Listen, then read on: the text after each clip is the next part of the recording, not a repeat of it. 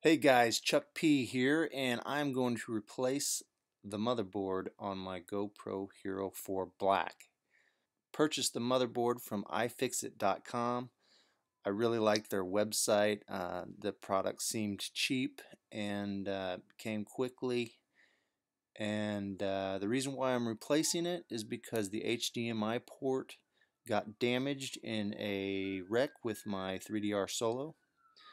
It got punched directly in and jacked up the whole port, so I'm going to have to replace the motherboard as the cheapest alternative to uh, not having to buy a new GoPro. So to get started, I'm going to make sure the battery's out.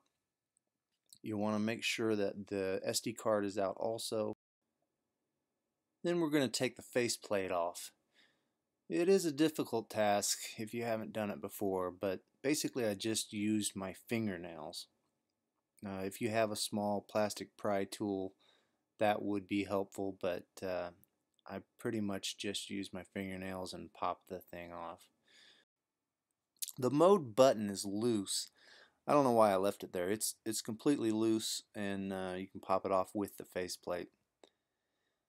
Now the next step is to get out the 4 screws on the outside corners, and you got to keep track of the lower left hand screw because it's shorter, and then we'll pry out from the HDMI side and open it up, being careful not to damage these 2 connectors, which I did because I was watching a video that made me think it pulled straight out.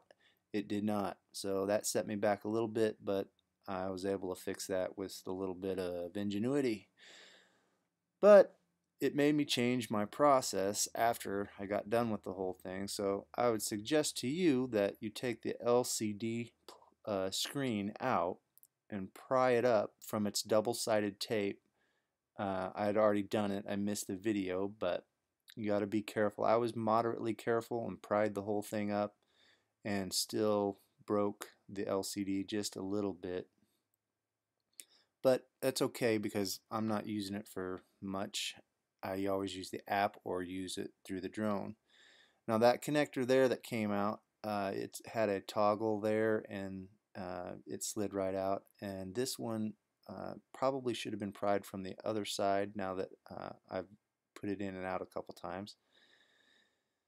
And it pries straight up and out, and that's the way I should have gone in the first place, but I didn't.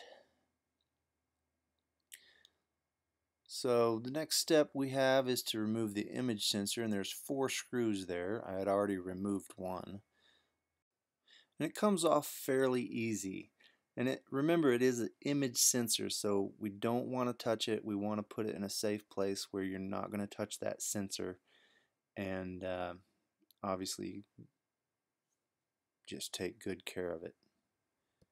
What's left is we have 3 more screws. One here, right above the barcode, and 2 more around the face, right there, that hold the spacer or the riser in there, whatever you want to call that. Once we get those done, you can grab that riser and gently slide it off there.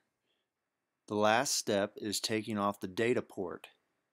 There's 3 screws that have a specific location, so keep track of where they came from, so when you reassemble you don't mess up. And be careful with the pin when you pry out. It's a little nerve-wracking again because it was my first time doing it, but it comes out fairly easy. And once you get it out, that's the last step. We'll bring in the new motherboard and reverse the process. So I wanted to show you my pins on the HDMI. They were blown right out of the back. I thought that was pretty impressive. Must have got hit pretty hard. You could even see the plastic was broke on that right side of it. Once you get it reassembled using the same steps backwards, you need to reset the Wi-Fi password.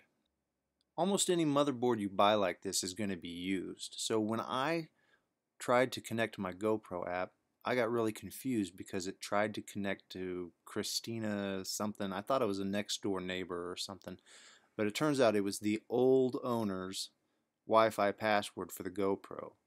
So once I figured out you could reset that, it was no problem from there on out. You can also reset the entire camera, which I chose to do, so it would be back to its default settings. What's left is to just update your GoPro to whichever firmware you choose. You can do that with GoPro Studio, or you can do it manually, and then get out there and test out your machine. Please give a like to the video or subscribe to the channel.